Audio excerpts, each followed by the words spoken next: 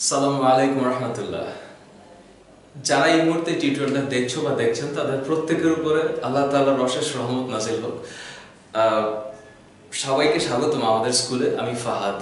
এই টিউটোরিয়ালটা একটা সিরিজের একটা গুরুত্বপূর্ণ খণ্ডাংশ, central dogma of molecular biology video সিরিজের এই টিউটোরিয়ালটা হচ্ছে পঞ্চম ভিডিও।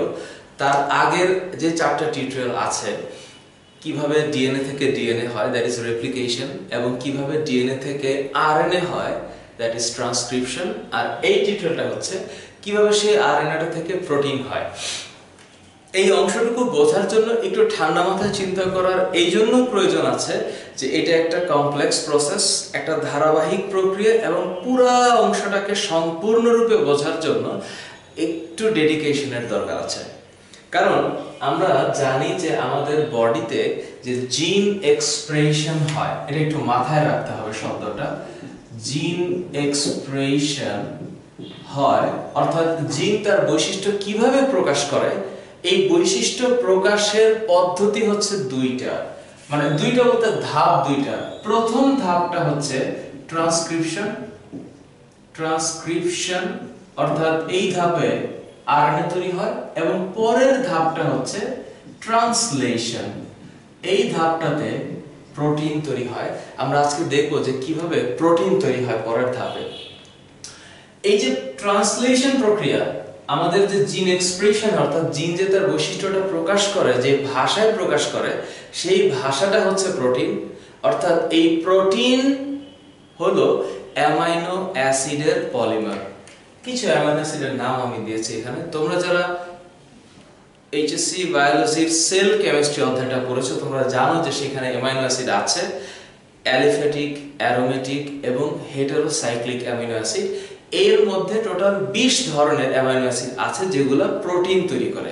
এই অ্যামাইনো অ্যাসিডগুলো একত্রিত হয়ে, ধরো এটা যদি একটা অ্যামাইনো অ্যাসিড হয়, তার সাথে আরেকটা অ্যামাইনো অ্যাসিড এবং অ্যামাইনো অ্যাসিড এইভাবে যুক্ত হয়ে একটা প্রোটিন অণু তৈরি হয়। তাহলে এই যে প্রোটিন অণু, এই প্রোটিন অণুটা তৈরি হয় কিছু অ্যামাইনো অ্যাসিডের সাথে পরস্পর যখন যুক্ত হবে তখন, এবং পরস্পর অ্যামাইনো অ্যাসিড যে বন্ধনী দ্বারা যুক্ত হয় এটার নাম হচ্ছে পলিপেপটাইড চেইনের মাধ্যমে।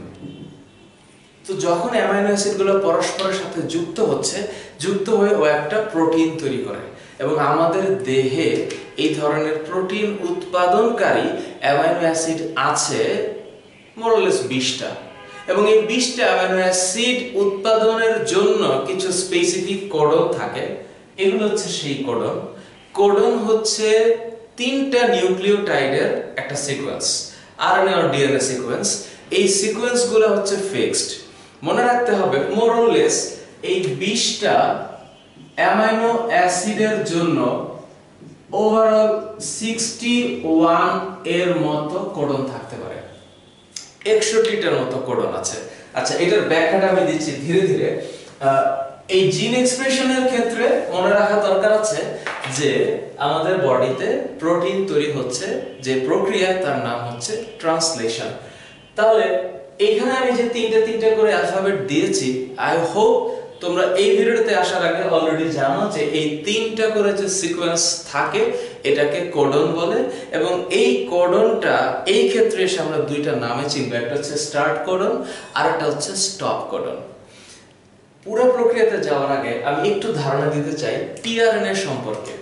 তোমরা অবশ্যই জানো যে আমাদের বডিতে টিআরএনএ আছে, অর্থাৎ এই টিআরএনএ হচ্ছে ট্রান্সফার আরএনএ, এবং এই ট্রান্সফার আরএনএটা দেখতে ক্লোভার লিফের মতো, ক্লোভার ঘাসের মতো। এবং দিস ইজ ভেরি ইম্পর্টেন্ট যে এটা এই প্রান্তটা যেটা লম্বা প্রান্ত, এটা হচ্ছে 3 নম্বর প্রান্ত, এবং এটা হচ্ছে 5 নম্বর প্রান্ত। আমরা যখনই আঁকাবো তখন মাথায় রাখতে হবে 3 নম্বর প্রান্তটা 5 নম্বর প্রান্তের চেয়ে বড়, এবং এইখানে 3টা কোডন, একটা কোডন থাকে 3টা নিউক্লিওটাইডের মিশ্রণে, যেই জায়গাটাতে আসলে অ্যামাইনো অ্যাসিড যুক্ত হবে।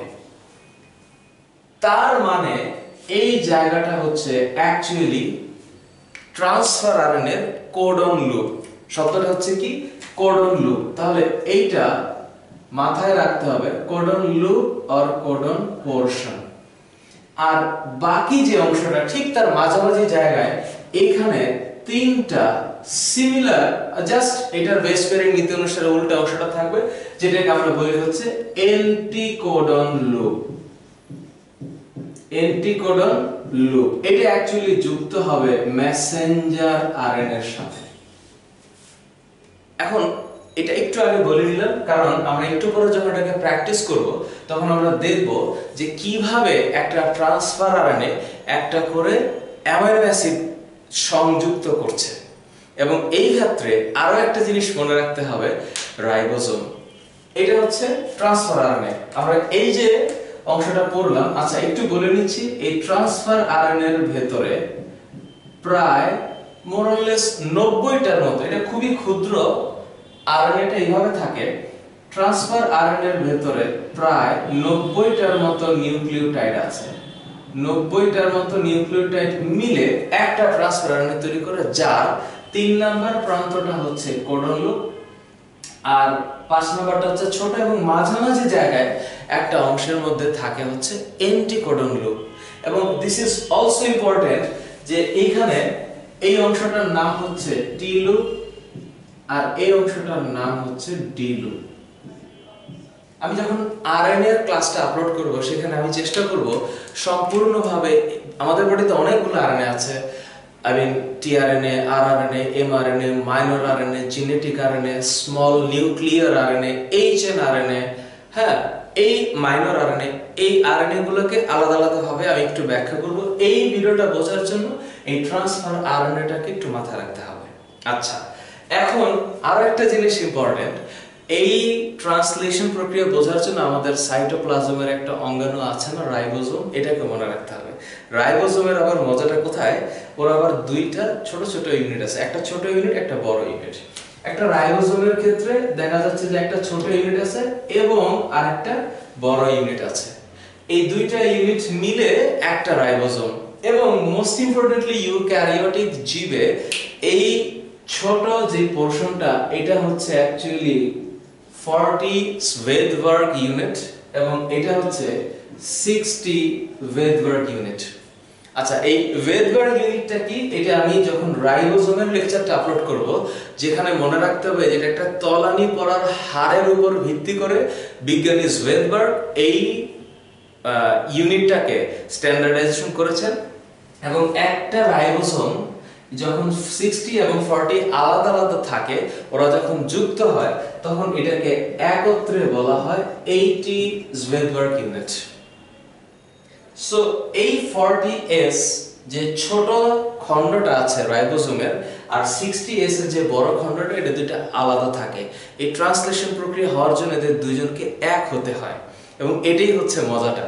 তাহলে ট্রান্সলেশন বোঝার জন্য দুইটা জিনিস মাথায় রাখতে হবে। একটা হচ্ছে transfer RNA, is one type of RNA যেটা ট্রান্সফার করবে, কি করবে, আরএনএ এর কাছে অ্যামাইনো অ্যাসিড নিয়ে যাবে। আরেকটা কি করবে, রাইবোজোম। এই রাইবোজোমটা কোথায় থাকে? তোমাদের ডেফিনেটলি মনে থাকা উচিত যে একটা কোষের নিউক্লিয়াসের বাইরে যে এন্ডোপ্লাজমিক রেটিকুলাম থাকে, ওই এন্ডোপ্লাজমিক রেটিকুলামের গায়ে রাইবোজোম লেগে থাকে।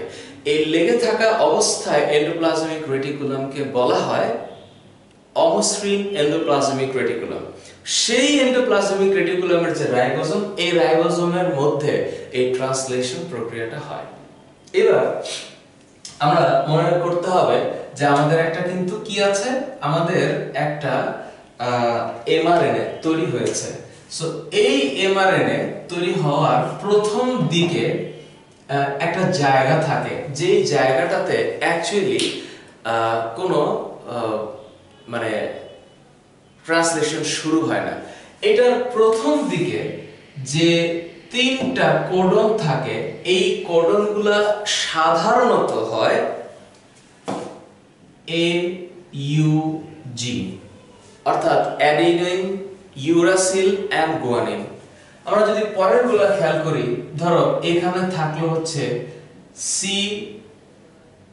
CG, এখানে থাকলো, এরপরে থাকলো হচ্ছে ইউ এ ইউ, এরপরে থাকলো হচ্ছে জি সি ইউ, তারপর মনে করো ইউ সি ইউ, এরকম ভাবে আছে। এখন সবার শেষে যে জিনিসটা থাকবে সেটা হচ্ছে এখানে মনে করো মাঝখানে দিয়ে দিলাম জি জি ইউ, এবং এই শেষ অংশটাতে এই তিনটার যে কোনো একটা থাকবে, সেটা হচ্ছে ধরো ইউ এ এ। আচ্ছা, আমি পুরো অংশটাকে একটু লিখলাম, কারণ একটু পরে এটাকে বোঝানোর চেষ্টা করব আমি যে কিভাবে প্রক্রিয়াটা শুরু হয়। এই মেসেঞ্জার আরএনএটা হচ্ছে ট্রান্সক্রিপশন প্রক্রিয়ায় যখন একটা প্রি আরএনএ তৈরি হলো, সেই প্রি আরএনএটাকে স্প্লাইসিং করে ছোট করে একটা পরিপূর্ণ আরএনএ তৈরি হলো, যেই আরএনএর এটা হচ্ছে 5 নাম্বার প্রান্ত, এটা হচ্ছে 3 নাম্বার প্রান্ত, যেটা নিউক্লিয়ার পোর দিয়ে বাইরে চলে আসছে। এখন এই আরএনএটাতে ট্রান্সলেশন শুরু হবে। তাহলে ট্রান্সলেশন শুরু হওয়ার জন্য প্রথমে যেটা করতে হবে, ট্রান্সক্রিপশন প্রক্রিয়ার জন্য এটারও 3টা টাইপস আছে, আমি 3টা স্টেপস আছে। প্রথমটা হচ্ছে ইনিশিয়েশন। ইনিশিয়েশন অর্থাৎ ট্রান্সলেশন প্রক্রিয়াটা শুরু হইতে হবে। সেকেন্ড যে জিনিসটা সেটা হচ্ছে ইলংগেশন, অর্থাৎ এই ট্রান্সলেশনটা শুরু হওয়ার পরে এটা কন্টিনিউ হতে হবে এবং একটা সময় এসে এই জিনিসটা থামবে, যেটার নাম হচ্ছে টার্মিনেশন।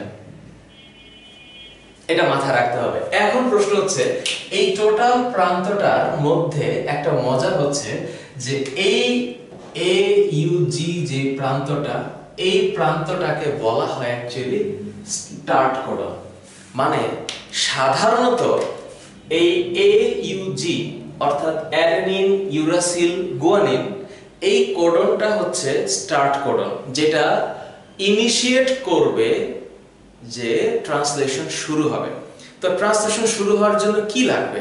ট্রান্সলেশন শুরু হওয়ার জন্য একগুচ্ছ এনজাইম লাগবে। তো এই জিনিসগুলোকে কি বলে? এই জিনিসগুলোকে বলা হয় amino acid tRNA synthetase. TRNA synthetase. আচ্ছা, এই অ্যামিনো অ্যাসিড টিআরএনএ সিনথেটেজ এটা একটা কমপ্লেক্স গ্রুপ অফ এনজাইমস, যারা ট্রান্সলেশন প্রক্রিয়াটা শুরু হওয়ার জন্য যে শক্তির দরকার হয় সেই শক্তিটা দিবে। এখানে যে এনজাইমটা থাকে, সেই এনজাইমটার 3টা পোরশন থাকে। একটা এনজাইমের 3টা পোরশন থাকে। ফার্স্ট যে এনজাইমের পোরশনটা সেটা হচ্ছে একটা অ্যামাইনো অ্যাসিডের জন্য, একটা এটিপি এর জন্য, এবং একটা অ্যামিনো অ্যাসিডের সাথে যখন এটিপি যুক্ত হবে এবং অ্যামিনো অ্যাসিডের সাথে যখন এটিপিটা যুক্ত হয়ে একটা ফসফেট বা অ্যামাইনো অ্যাসিড মনোফসফেট তৈরি করবে, তার সাথে এই এনজাইমের কার্যকরী সাইটে একটা কোডন যুক্ত হওয়ার জন্য এই জায়গাটাতে কার্যকরী সাইটে একটা অ্যামিনো অ্যাসিড থাকবে, একটা অ্যাডিনোসিন ট্রাইফসফেট থাকবে, এবং এই জায়গাটা আমার এই মুহূর্তে মনে আসছে না, আমি বলছি, আমি টোটাল প্রসেসটা বলার পর মনে থাকবে। যখন অ্যামিনো অ্যাসিড টিআরএনএ সিনথেটেজ এই এনজাইমটাকে শুরু করা যায়, এনজাইমটা অ্যাক্টিভেট করবে, এই এনজাইমটার নাম হচ্ছে অ্যাক্টিভেটিং এনজাইম। এনজাইমটার নাম হচ্ছে অ্যাক্টিভেটিং এনজাইম। কি করে?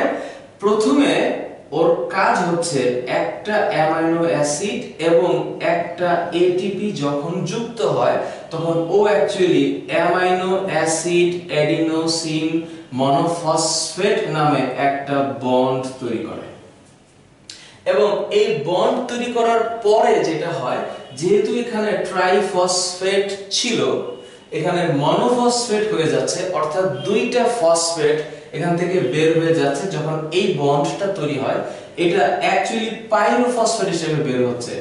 সো যখন এটা পাইরোফসফেট হিসাবে বের হয় তখন এখানে প্রচুর পরিমাণে এনার্জি থাকে, যে এনার্জিটা এই বন্ধন তৈরি হতে ব্যবহৃত হয়।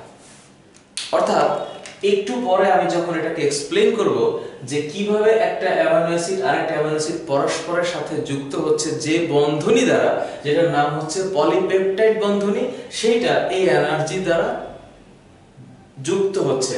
এখন মজার ব্যাপারটা হচ্ছে যে এইখানে, এটা আমি একটু পরে বলছি, এইখানে টোটাল প্রসিডিউরটা কিভাবে হয়। আমি যদি একটু মুছি তাহলে আমি একটু দেখবো যে এখানে টোটাল প্রসিডিউরটা হওয়ার মজার একটা বিষয় হচ্ছে AUG হচ্ছে একটা স্টার্ট কোডন, এবং এই স্টার্ট কোডনটা কাজ করে কিভাবে, কাজ করে হচ্ছে, মনে করো এইটা হচ্ছে 5 নাম্বার প্রান্ত এবং এইখানে হচ্ছে AUG।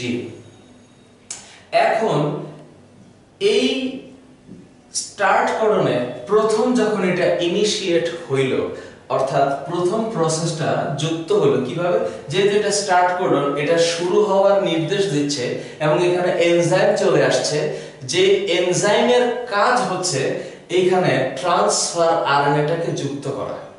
তো ট্রান্সফার আরএনএ, এই যে এখানে ট্রান্সফার আরএনএ এই অংশটা, এই ট্রান্সফার আরএনএটা যুক্ত হওয়ার আগে এখানে একটা রাইবোজোমের ছোট অংশটা যুক্ত হইতে হবে, যেটা অ্যাকচুয়ালি হচ্ছে 40S। এই রাইবোজোম যেটা করবে, এই রাইবোজোম এই কোডনটাকে রিড করবে যে এই কোডনটা কি।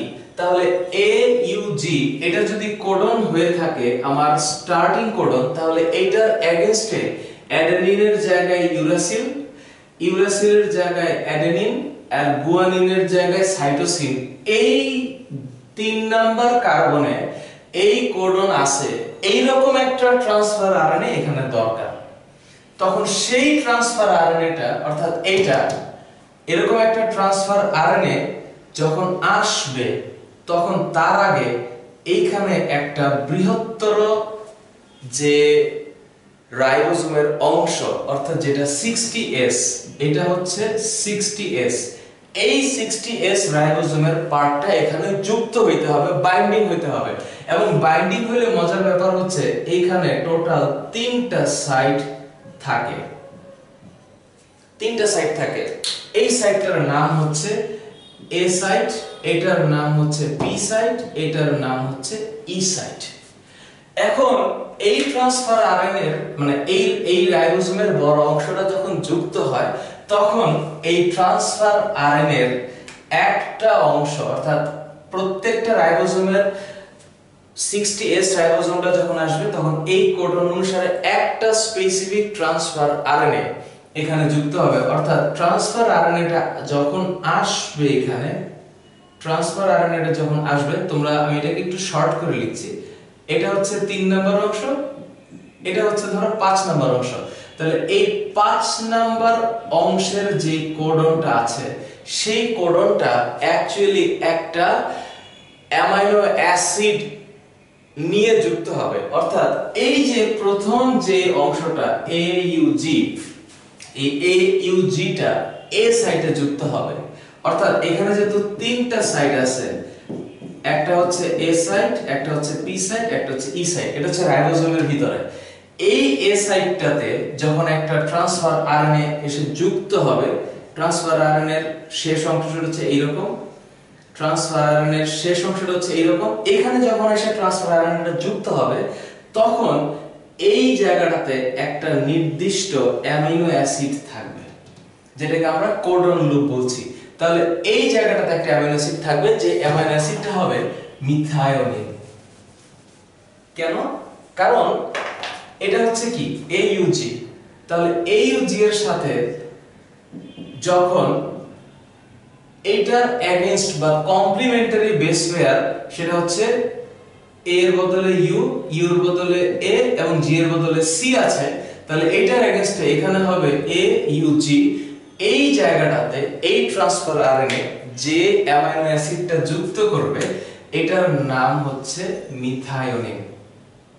ঠিক একই রকম ভাবে পরবর্তীতে যদি এখানে CCG থাকে, CCG থাকে, তাহলে ঠিক একই ভাবে এই অণুটাই, রাইবোজোমের এই অণুটা তো সামনের দিকে যেতে থাকবে, ও যখন এখানে যুক্ত হবে, তখন ও যখন এখানে যুক্ত হবে এই 40S রাইবোজোমটা তো এটাকে রিড করলো যেটা হচ্ছে সিসিজি, তখন ওর এই রাইবোজোমের এ অংশটা রিলিজ হয়ে যাবে, পি অংশটা ওর জন্য ওপেন হবে। তখন এইখানে যখন একটা ট্রান্সফার আরএনএ যুক্ত হবে তখন এইখানে সিসিজি কারণ এটার এগেইনস্ট এটা হচ্ছে জিসি, এইখানে যে অ্যামিনো অ্যাসিডটা যুক্ত হবে এটার নাম হচ্ছে প্রোলিন।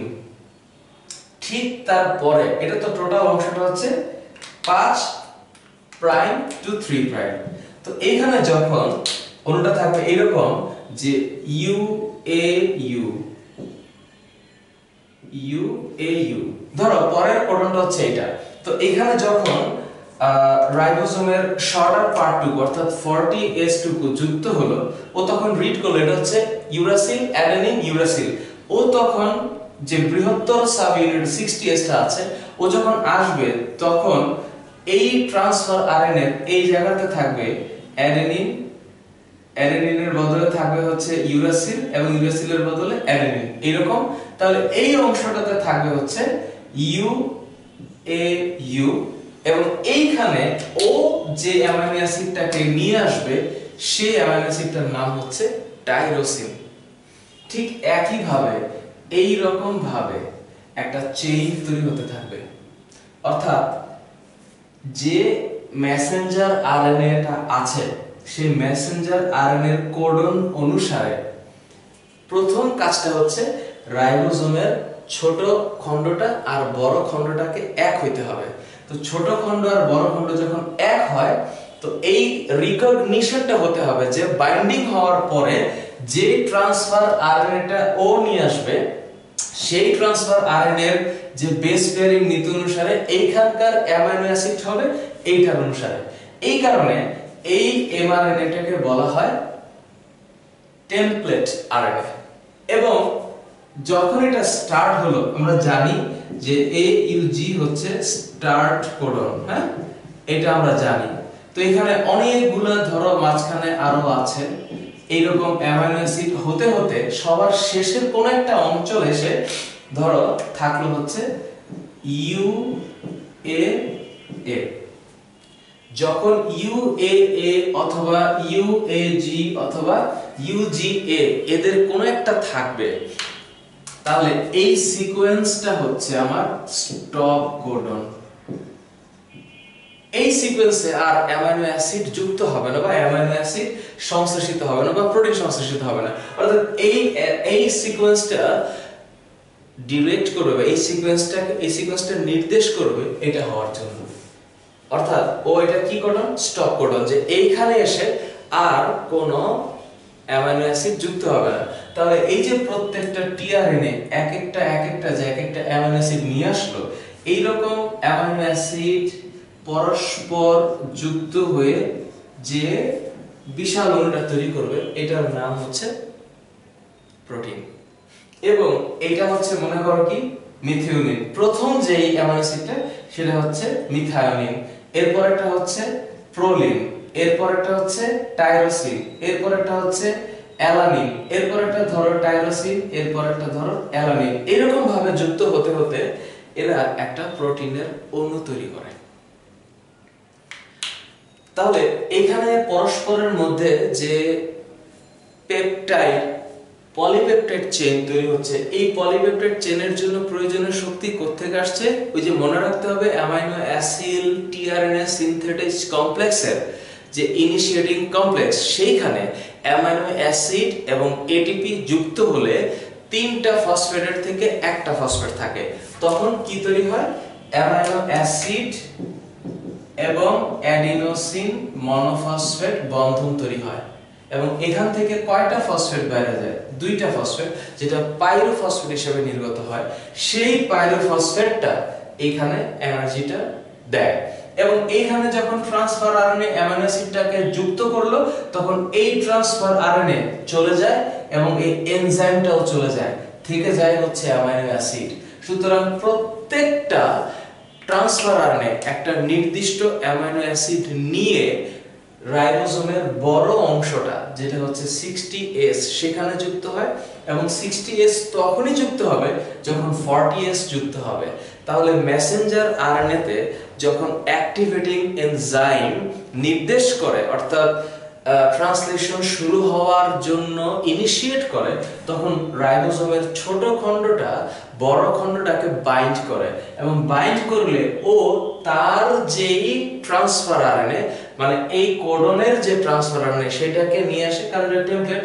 তাহলে ওই ট্রান্সফার আরএনএ যখন এখানে আসে তখন সে সাথে করে একটা করে অ্যামিনো অ্যাসিড নিয়ে আসে, অর্থাৎ ওই যে কোডনগুলা সেই কোডন অনুসারে ও একটা করে অ্যামিনো অ্যাসিড নিয়ে আসে, এবং অ্যামিনো অ্যাসিডগুলো পরস্পরের সাথে এই পলিপেপটাইড চেইন দিয়ে যুক্ত হয়ে হয়ে প্রোটিন তৈরি হয়, এবং এইভাবেই হচ্ছে প্রোটিন তৈরি হয়। এখানে আসলে আরো অনেক বিস্তারিত জিনিস আছে, যে এই মনোফসফেট তৈরি হওয়ার পরে সেই মনোফসফেটটাও আলাদা হয়, অ্যামিনো অ্যাসিডও আলাদা হয়, এনজাইমও আলাদা হয়, টিআরএনএটাও আলাদা হয়। যখন একটা টিআরএনএ মানে ট্রান্সফার আরএনএ একটা অ্যামিনো অ্যাসিডকে যুক্ত করে দিল, তখন সে আবার সেই জায়গা থেকে আলাদা হয়ে যায়, এবং এই আলাদা হওয়ার জন্য শক্তির প্রয়োজন হয়। তোমরা পরীক্ষার হলে যখন লিখবা তখন তোমাদের লেখার ভাষাটা থাকবে তোমাদের নিজেদের মতন করে। বইয়ে আরো অনেক বিস্তারিতভাবে লেখা আছে, তোমরা ঠান্ডা মাথায় চিন্তা করে কয়েকটা স্টেপস চিন্তা করবা, যে ট্রান্সলেশন হওয়া মানে হচ্ছে কি প্রোটিন তৈরি হওয়া। কোত্থেকে? মেসেঞ্জার আরএনএ থেকে। তো মেসেঞ্জার আরএনএ থেকে প্রোটিন তৈরি করতে গেলে দুটো জিনিস লাগবে, একটা হচ্ছে ট্রান্সফার আরএনএ আর একটা লাগবে রাইবোসোম। তো যেহেতু এই প্রসেসটা সাইটোপ্লাজমে হচ্ছে, তাহলে সাইটোপ্লাজমে এই ঘটনাটা ঘটার জন্য রাইবোসোমকে লাগবে। তো সাইটোপ্লাজমের রাইবোসোমে এই ঘটনাটা ঘটবে। মেসেঞ্জার আরএনএ যখন ছোট খণ্ডটার সাথে যুক্ত হবে রাইবোসোমে, যে which is 40S, তখন ওই অংশটা রিড করবে যে মেসেঞ্জার আরএনএ কোন কোডনের সাথে সে যুক্ত হয়েছে। ইউজুয়ালি AUG তে স্টার্ট হয়, কারণ এটা কি কোডন? Start codon. AUG তে যুক্ত হলে ট্রান্সফার আরএনএর অ্যান্টিকোডন পার্টটা, যেটা এটা এসে যুক্ত হয় ওর সাথে। কারণ কেন? কারণ বড় খণ্ডটা অলরেডি এখানে আছে। তো অ্যান্টিকোডন পার্টটা যখন এসে যুক্ত হয়, তখন বাকি যে অংশটা 3 নাম্বার প্রান্তটার ক্ষেত্রে একটা অ্যামিনো অ্যাসিড যুক্ত হয়। এই 3 নাম্বার প্রান্তের যে 3টা কোডন, এটা হচ্ছে এগুলা। তো যেই কোডনটা থাকবে, যদি AUG থাকে, তাহলে তার যে অ্যামিনো অ্যাসিড সেটা হচ্ছে মিথায়োনিন, এখানে সে মিথায়োনিন যুক্ত হবে।